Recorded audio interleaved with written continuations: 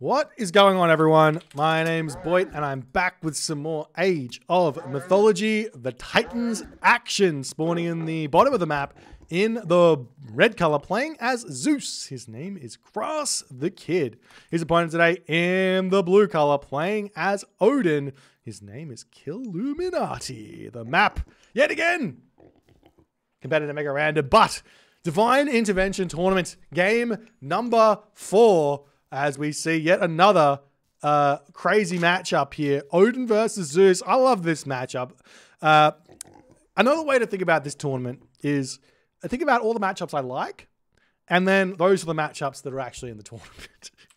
Matchups I don't like aren't in the tournament. Though I think some extra matchups have made it in that I thought maybe were a little bit on the funny side, but maybe, I don't know, or whatever. It's fine. It's fine. We've got an Odin for Kiluminati. We've got a Zeus for Grass. We'll see how things are going to go here in this matchup.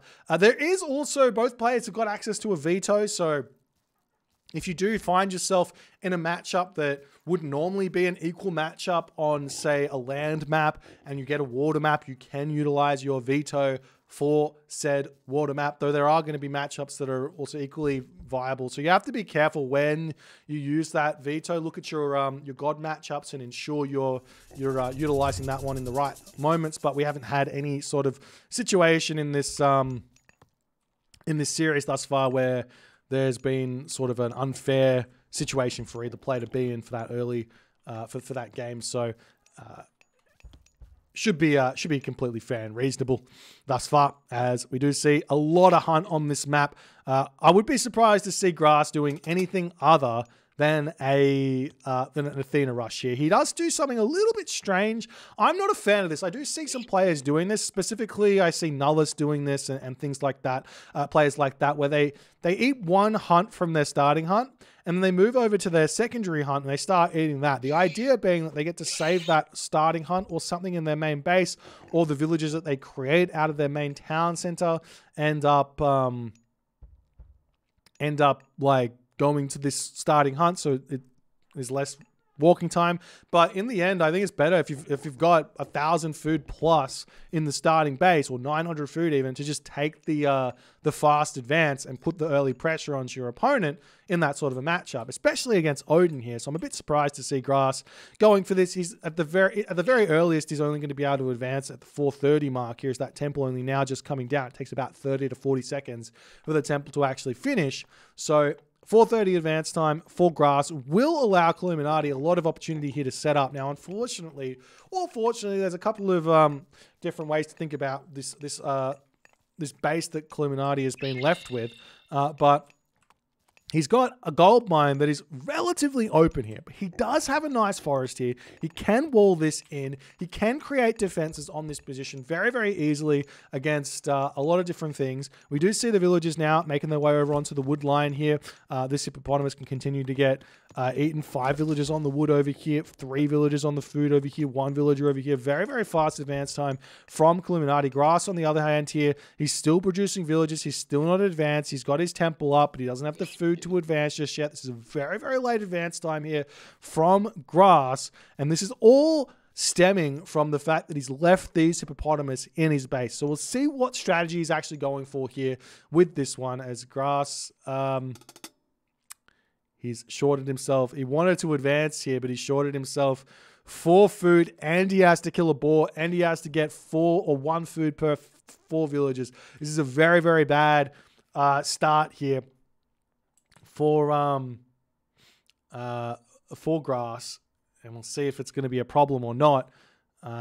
There's a couple of options here as well for Kiluminati in terms of strategy. He could go for a crazy fast second town center, considering how late Grass and Groom has hit the classical age. Alternatively, he can just go for a really, really fast rush onto this position here, hitting this position as well. There's no hunt at the back of Grass and Groom's base either, which does mean the Ravens look like they're heading out there, and they will be spotting that. So he can get a lot of good damage done there as well. But we'll have to wait and see how things will manifest here in this game. Relics have been uncovered. There is the Mythical Horseshoes. This is a huge relic in this matchup. as a scarab pendant here as well. Not the most useful, but definitely does help out a little bit in that later stage of the game, particularly for the Odin player. Getting that boost on the Ballista is a huge help where that's concerned. So we'll see how things are going to go. As got some Herser starting to pop out. Hermes? No, Athena, the god of choice here for grass. Super, super late here. Now, this is where you really get to see what sort of a player is playing the game. There's two types of top players. There's a top player who really understands Age of Mythology, and there's a top player who has learnt the kind of meta at a really, really high level. Now, the meta is to drop 2 military buildings here. That doesn't cut it when you're advancing this late. You actually need to drop 4 military buildings to spend all your resources, and then you need to kind of cut 1 hoplite to ensure that you continue training villagers. So you get those military buildings down to catch up on the population and sort it out from there. It's actually a really, really weird situation to be in, as Grass is sending his villagers forward. There is a cheeky line here. He is getting hit with a lot of unfortunate things to start this game off, as we do see a longhouse up. The walls are up around this sentry tower here. Raiding cavalry coming through. As archery range, military academy coming down. You can definitely afford to throw down another one here. Does he have any economic upgrades? No economic upgrades is probably a mistake here from Grass, considering he advanced as late as he did. As the Raven coming over here, going to be looking for a cheeky little forest fire, but not really going to be wanting to use it on just 2 villages here, as the villagers will get onto this Savannah tree. No problem. And one thing I would love to see from Kiluminati is get that wall up on this position. He's opened up his base, unfortunately, with the villagers on this wood line here.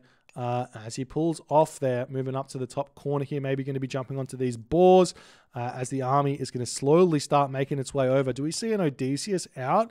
Yes, we do. Odysseus is through, and the units are going to start wandering across the map here as well.